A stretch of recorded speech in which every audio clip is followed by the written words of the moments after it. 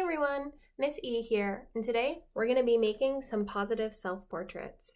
Now the reason why we're making this project is that sometimes it's good to have some self-reflection on things that we like to do because it makes us feel better.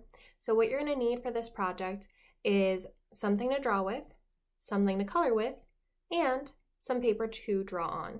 So the first thing you're going to do is with your material that you're drawing with, you're going to draw a picture of yourself. While you're drawing a picture of yourself, think about 10 things you like about yourself. It can be a physical appearance that you like about yourself, like your smile. It could be something that you like to do. For example, I like to draw, or it could be anything else. So think about 10 things that you like to do while you're drawing a picture of yourself.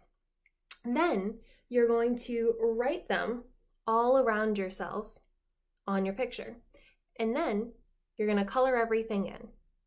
So all you have to do is draw a picture of yourself, think of 10 positive things about yourself, write them down on your paper, and color everything in. So I hope you enjoy this, and I will see you next time. Bye everyone.